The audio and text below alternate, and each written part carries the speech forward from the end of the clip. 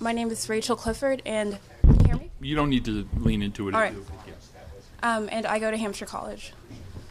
On March 31st, Northampton police officers assaulted and pepper sprayed 26-year-old Jonas Correa, an Amherst resident and a person of color who had been exercising his First Amendment right by filming the officers as they responded to an unrelated call outside of Tully's. Jonas has been spuriously charged with disorderly conduct and resisting arrest. He is facing not only 2.5 years in prison, but also, if convicted, a lifetime of being rendered permanently ineligible to receive his full citizen rights, courtesy of what scholar and activist Michelle Alexander has coined the new Jim Crow.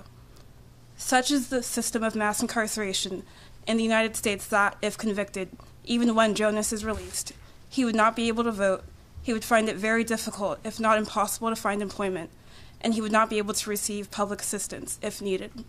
He, like others similarly treated, might end up back in prison. This case is representative of so many abuses through the prison industrial complex and the war on whistleblowers and journalists, through the lack of police accountability both here and in other nations, and through institutional racism. This Saturday at noon, the recently formed coalition Justice for Jonas, including members of the local branch of the NAACP and several other established groups throughout the Valley, and individual concerned citizens, will assemble at Bridge Street School, march to the Northampton Police Department, and end with a rally in front of City Hall to peacefully protest this staggering injustice.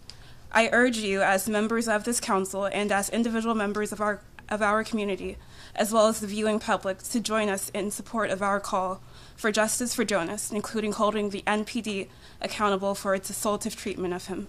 Thank you. Thank you.